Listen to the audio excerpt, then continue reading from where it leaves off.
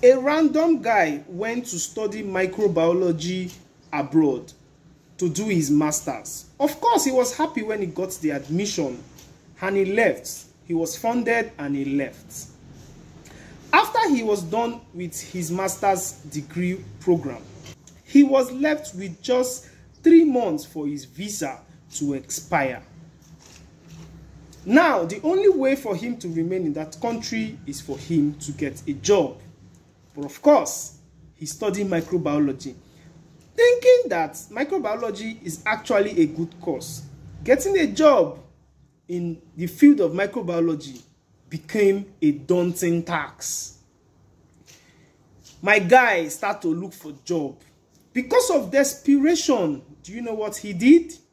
He had to, like, at that point, he was just left with 1 more month for his visa to expire. And if you stay longer than when your visa is due, you become an alien, and it is not good for your passport, because eventually if you are caught, you're going to be deported, and it will reduce your chances of traveling again or getting a visa to another country, especially the US or the Canada. Yes, they don't joke with extensions. Now, let me tell you what he did. He went, because of desperation, he went to buy a passport. He went to buy an Austrian passport because this guy is in the UK. He went to buy an Austrian passport and they sold it for him, and he thinks that now he has gotten an Austrian passport, he can move to any other country, probably US and even any European country that is under the Schengen zone. Of course, he was happy because he has done it. He did it at a very expensive price. I can't remember, or I don't want to share. Now, he was applying for the US. Unknown to him that the people who did the passport for him broke the bank of the bank of passports. He didn't know, and he took the passport. Well, the passport is legit, but it was a stolen passport. Then he took that passport to apply for a US visa. It was at that point that he was arrested. But unfortunately for him, he was arrested and he went to jail for 6 months. This is because of desperation. This is because of desperation. A lot of people don't prepare. It is not just about moving from Nigeria to outside country. The main problem is staying, because a lot of people see it as an embarrassment to come back to Nigeria. A lot of people see it as you failed for you to come back to Nigeria without achieving anything. If you don't want to experience this, and if you know you have pride that you don't want to come back to Nigeria after you've left without results, then you should continue watching this video, because a lot of people are in this mess.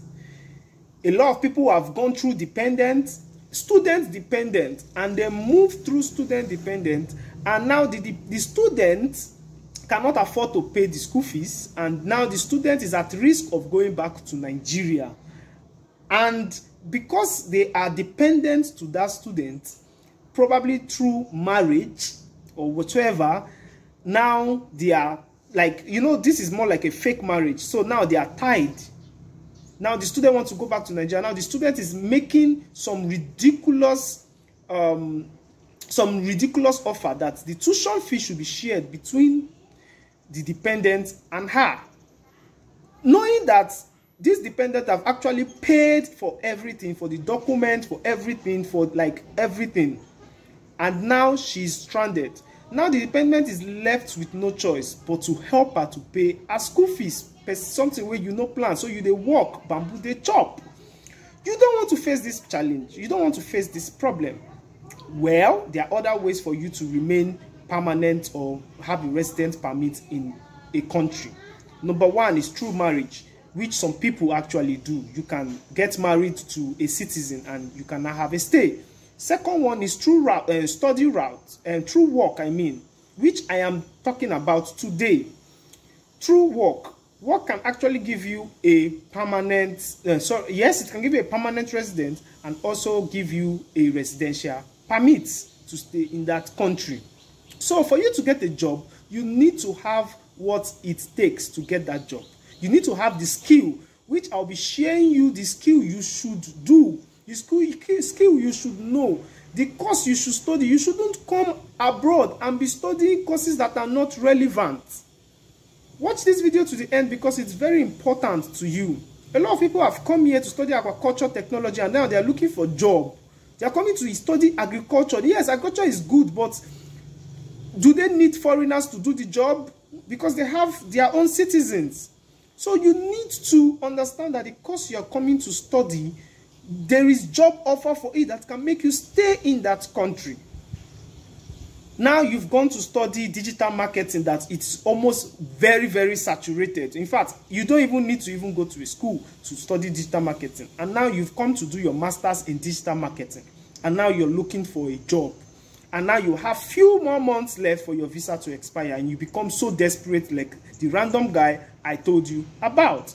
And now you are in your verge of going back home. Please and please, courses that you are studying really matter. Don't just be so desperate to travel. Check out the course and do your findings. If this course, there are job offer for it. If there are no job offer, I will tell you what to do. If what to do in the beginning, like in the beginning stage, I will tell you what you can do. Yes, it is not over. I know some people that have studied urban and regional planning, some kind of courses that are not really, really good in Nigeria.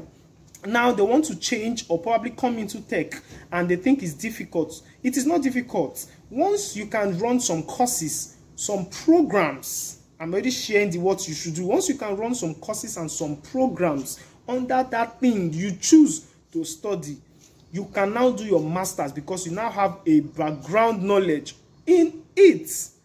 Am I getting it? Am I making sense? Because it happened to me. Yes. It happened to me. I studied transport management technology.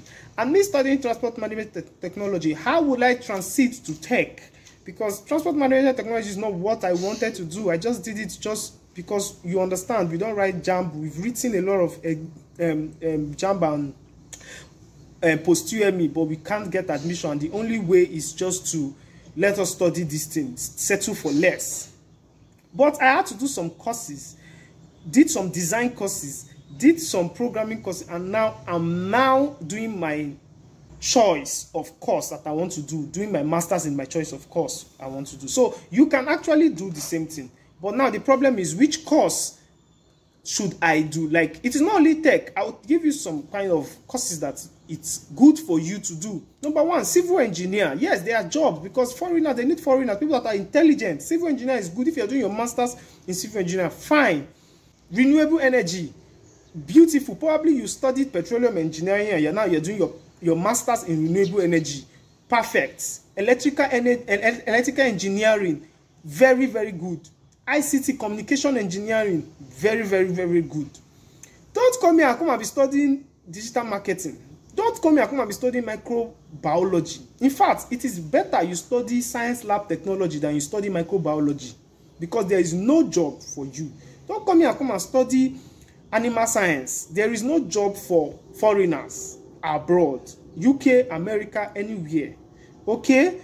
Don't say I did not warn you. Now, cyber security is actually an amazing job, amazing course. Cyber security, data analysis. Yes, it is difficult, but you don't have a choice. See, it's not about your passion anymore. It's about what will make you stay and give you money, because that's the reason we left home, to feed home. So you should understand this. You should give it time to learn it. And if this is the only remedy for your breakthrough, my brother, you need to do it. Product management is a very, very good course. Project management, it's a very, very good course. Chartered financial analyst is also a very, very good course. Like being a chartered bank, chartered financial, also chartered accountant. It is very, very nice. Once you can do it very well and you can do your master's in it and you get a job. Accountant, you get a job. You get a job as a chartered accountant, as I said. Business administration is a 50-50. I don't want to advise you, but it's a 50-50. A lot of people are into business administration. Yes. except probably you're probably having an MBA. Yes. But business administration as masters, you will come out and look for job. You might be lucky. It's a 50-50 opportunity. So don't risk it. Machine learning. Machine learning is a very, very good course. It is stressful. It is difficult to learn. It is not difficult for anything. It's just if you sit down and learn it, you are going to become a master in it. 6 months, 1 year.